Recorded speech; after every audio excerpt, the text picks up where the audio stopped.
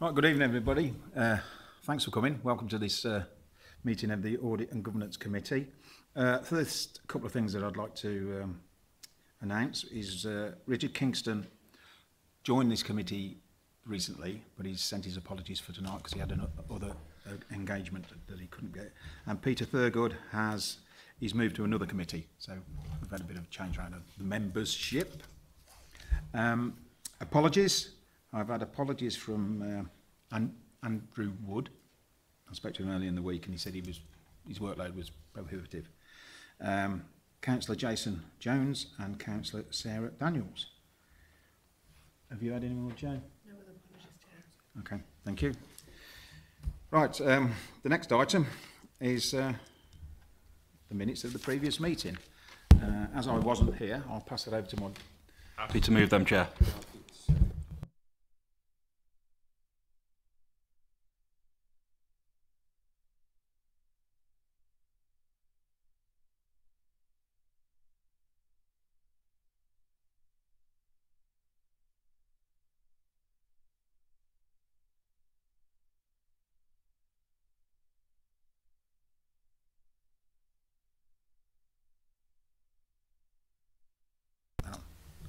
A declaration of interest.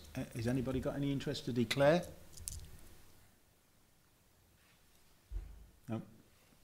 No interest? Thank you. Right, we're moving swiftly on to item number 4, which is from our external auditors.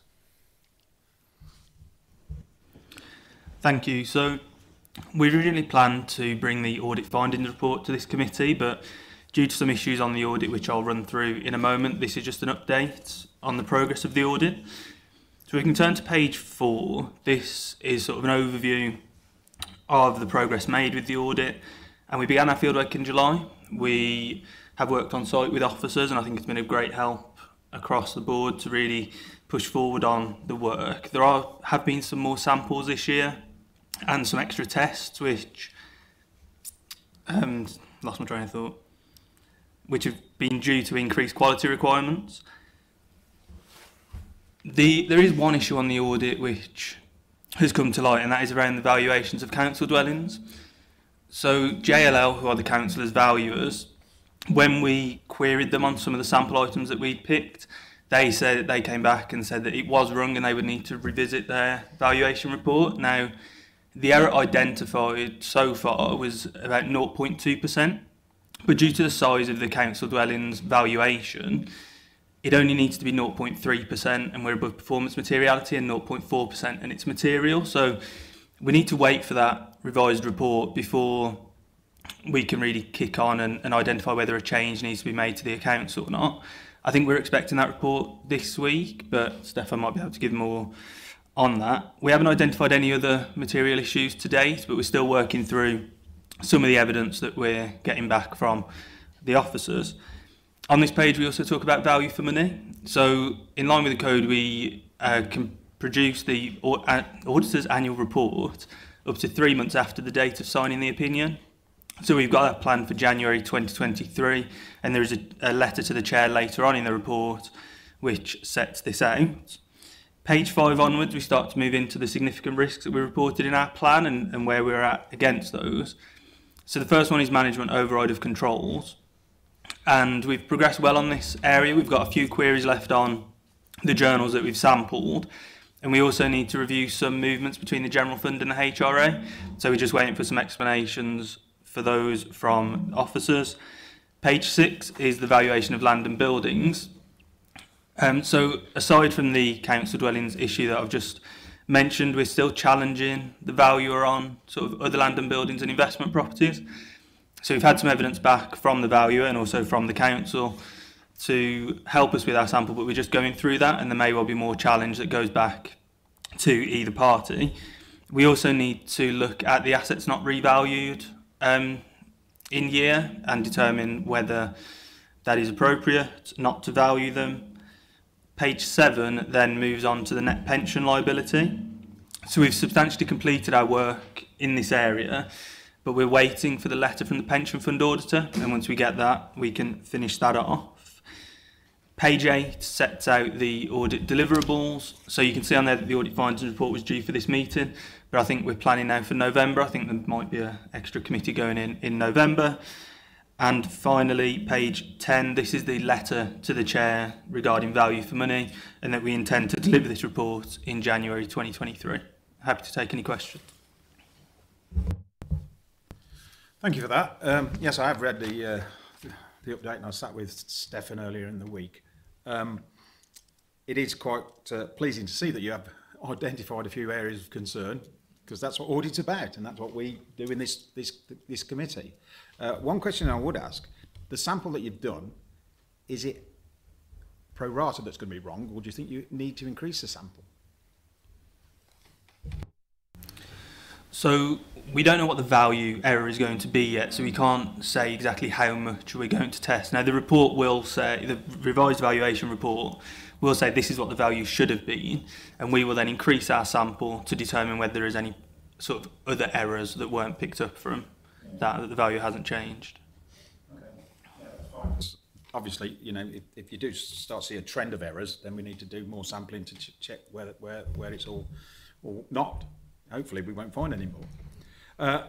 Regarding your comment about the asset and the asset value, that's something that's I've been speaking to Andrew Wood regarding a longer term strategy for all the borough assets, to say that they need an asset management plan, strategy, for every single one, how we maintain them, how we look after them, who's responsible for them, and that should become...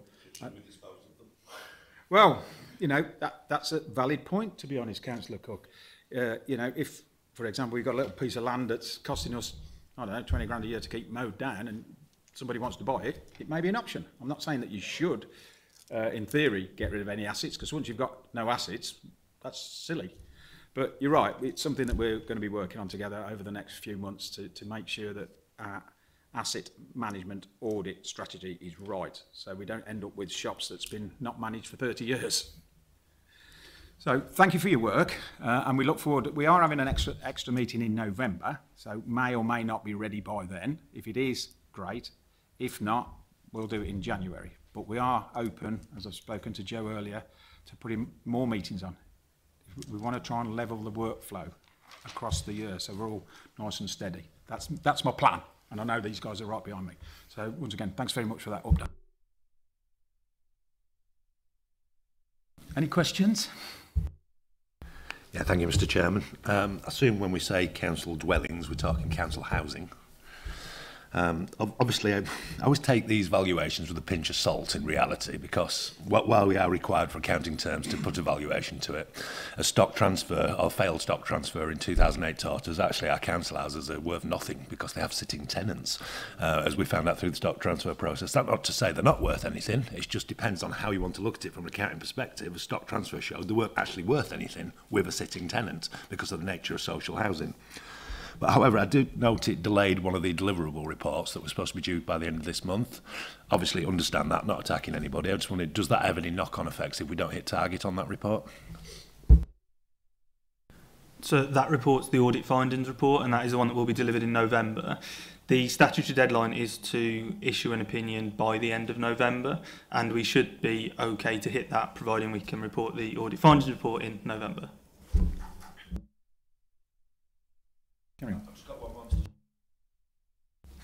Yeah, just obviously pensions are mentioned, which has obviously been in the news today, so obviously sets off everybody's hackles. Obviously, when you start seeing figures of a liability potential of 2.3 and another liability of 2.8 against percentages that, I'm going to be honest, I'm not an accountant, I don't understand. Can somebody just clarify what it is I shouldn't be worried about when I see those figures? I do have a follow-up, but I'll save that for a second.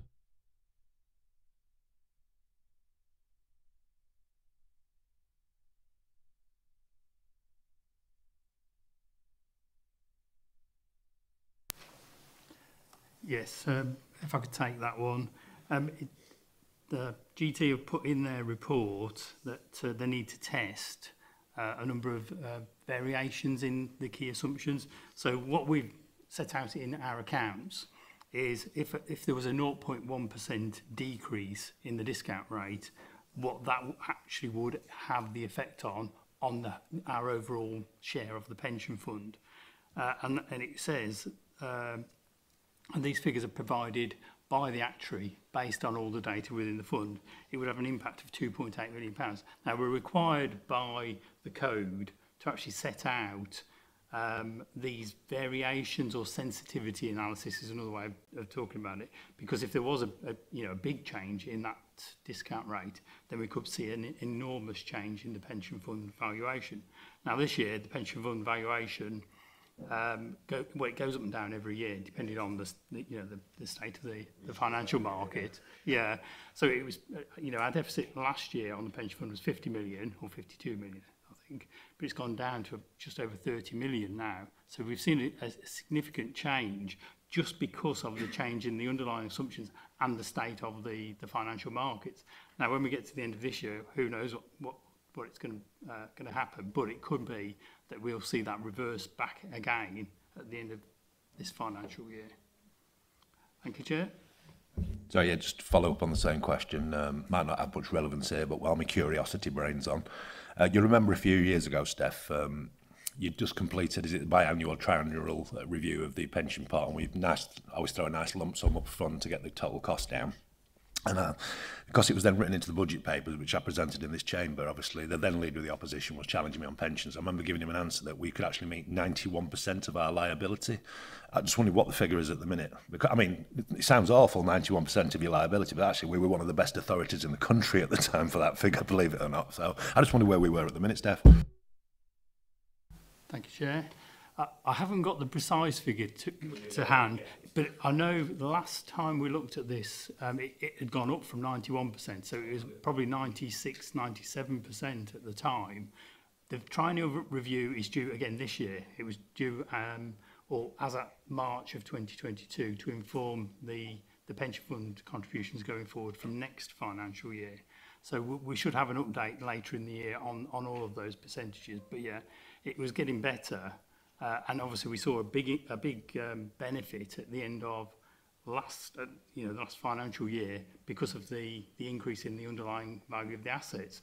Now, who knows what's going to happen over the next few months, but based on the figures at the end of March, we should see, we could be over 100% funded at that stage, but that doesn't mean it's balanced, because the pension fund actuary is quite clear that they do a forecast based on what liabilities the pension fund have got going forward, and then what what income the pension fund, and it does see a divergence.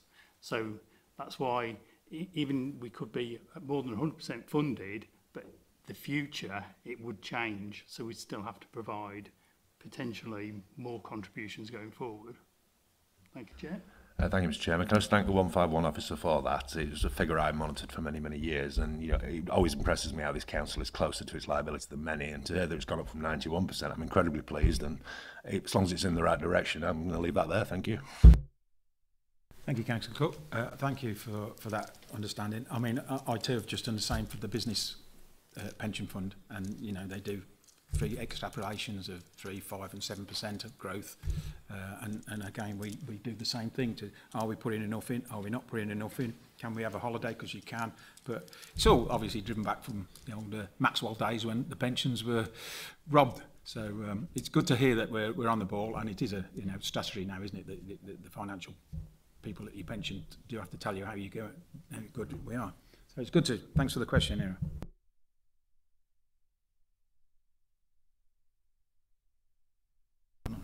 Item 5. Yes, just going back to, I've got sidetracked there. I would like to record our thanks for where you are today with it. Thank you for your the honesty, and I've read this myself this week with Stefan. It's good that we're picking up the things like that. We need to know good, bad, and indifferent, don't we? We don't want to be hide it. So we are looking forward to November when it's all going to be hopefully reported. So thanks for your hard work. Now, do we have to move that? Yeah, well, I'd propose that we move it. Who's going to second it? Okay. Vote. There you go. There you go. That's all good.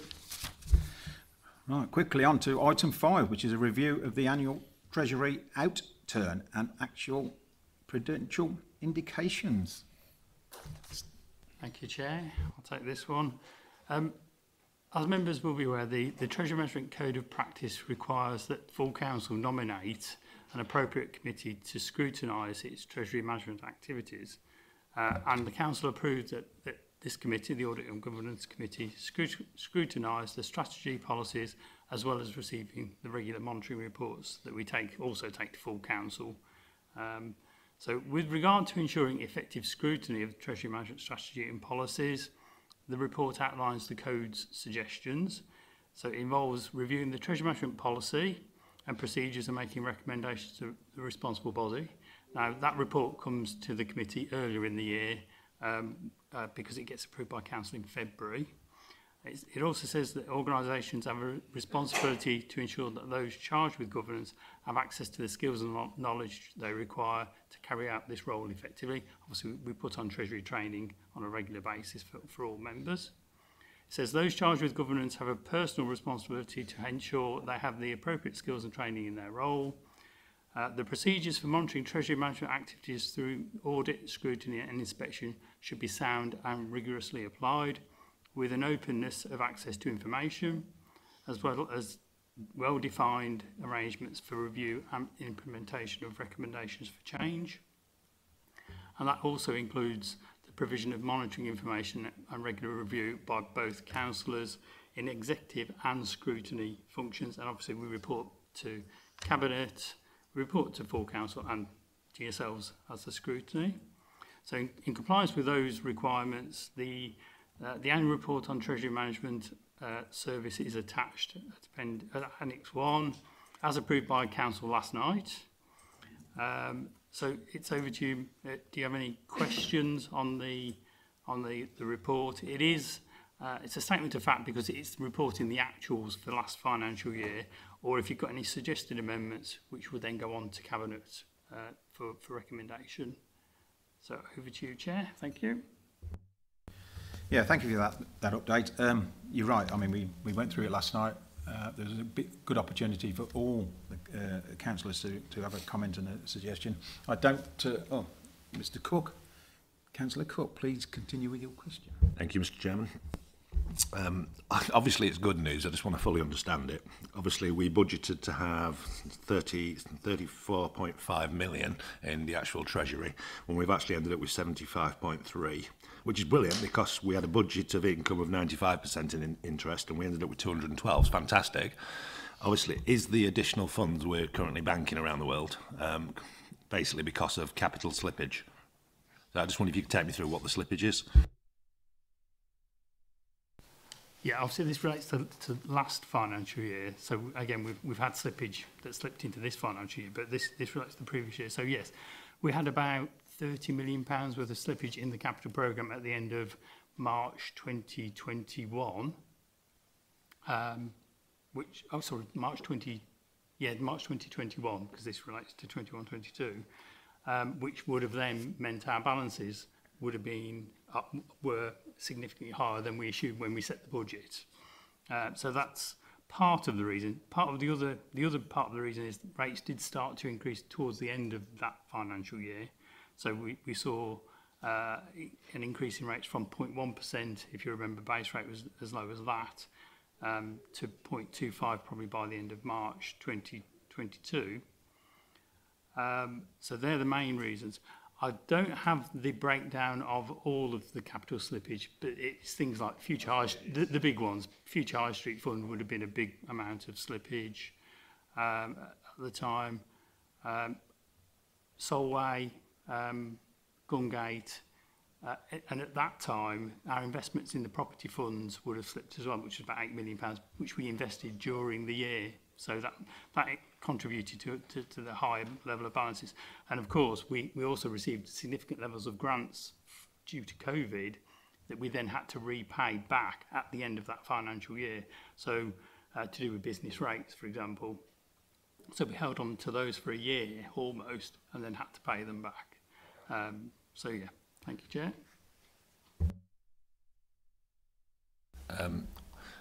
Just one more, really. I mean, obviously, I'll start by saying, we met this the first meeting, Stefan. I don't mock you about the CFR and what a pointless statement it is. So we'll leave that one for one, shall we?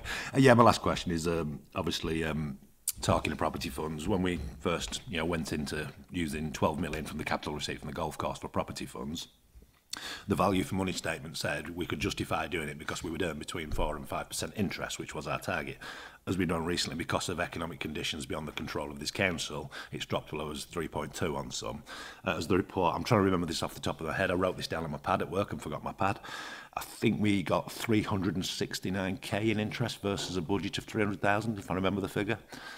Obviously, with what's going on economically around Britain, certainly at the minute around the world, as interest rates are going to skyrocket, are we going to see a massive benefit, even though I'm expecting my mortgage to go up £700 a month? Chair.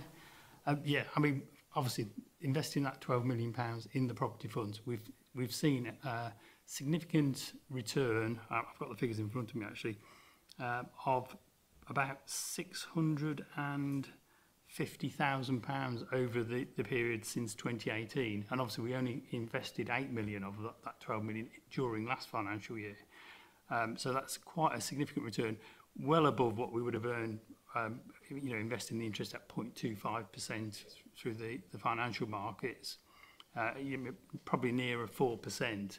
Obviously, it has been affected by COVID over that period, but we are expecting best part of 4% per annum return from those property fund investments, which is more than we could have. Investment returns, normal investment returns were 0.28%, as you've seen in the report reported last year. But what we've also seen over that period is a significant rise in the value of those assets. Now, obviously, we could see a reduction going forward, but at the moment, it went up to about £1.5 million earlier this year that we'd actually seen that capital appreciation in the council's funds. Now, that's only on paper because you don't realise that until you sell your assets. And you'll remember when we had the discussions around property fund investments over a long-term period, 10 years plus, you see a revenue return of 4 to 5% return on your investment, but you also see a significant capital appreciation in property prices over that period. So when you do sell your assets, you've gained because you've had the annual return from your interest, but you also gain when you sell them because you've actually you sell and realise that capital appreciation. Now, figures over 10, 15 years could be as high as 30%, but who knows? It could be zero. It depends on the market. At the moment, we're okay, but we'll see what happens over the coming months and years. Thank you, Chair. Yeah, thank you, Mr. Chairman. Can I just thank the 151 officer for justifying to the guy who gave him permission to do it in the first place? Well, I'd like to, actually congratulate you and your team. That's a fantastic effort. It was, I wasn't around then, but that was a great bit of foresight to invest in that. I mean, 4 or 5% is a good return by any stretch of the imagination. So, well done. You've done a great job. So, can you minute that, please, that they've done a fantastic job.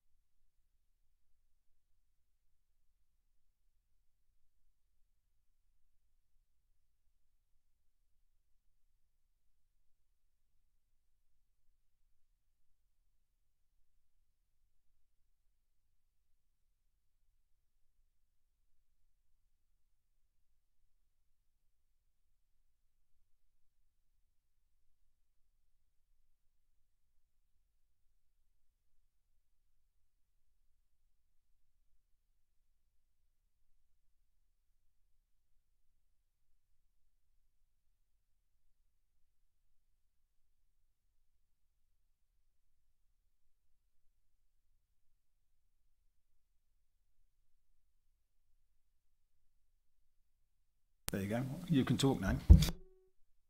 Yeah, I just want to support what you're saying about, levelling this out, Mr. Chairman. Absolutely agree. Perfect example. If you look at what's in front of us, I think there's 1, 2, 3, 4, 5, 6, 7, 8, 9, 10 items for the 27th of October.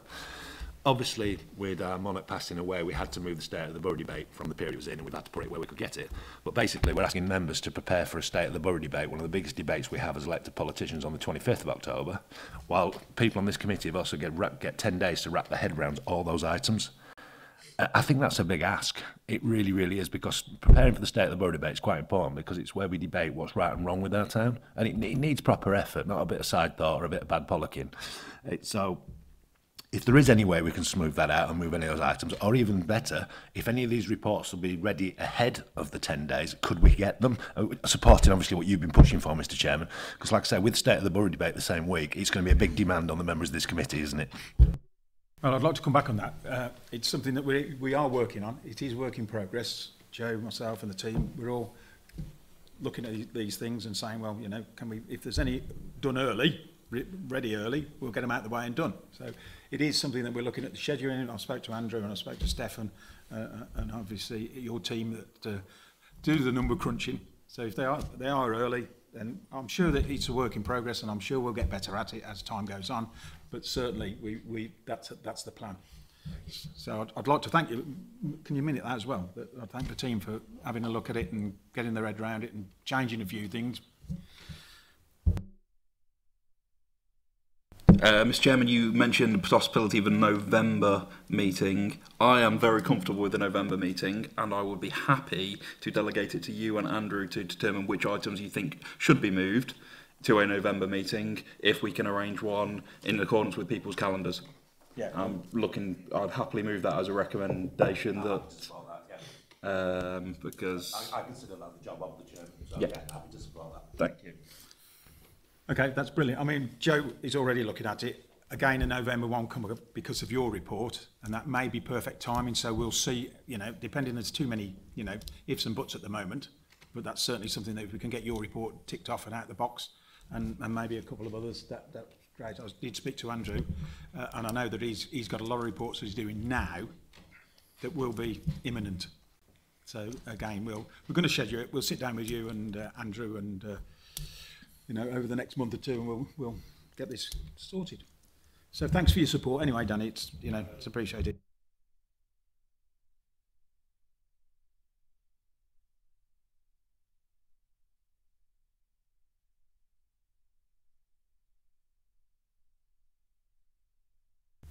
I'm closing this meeting at 31 minutes. Well done, everybody. So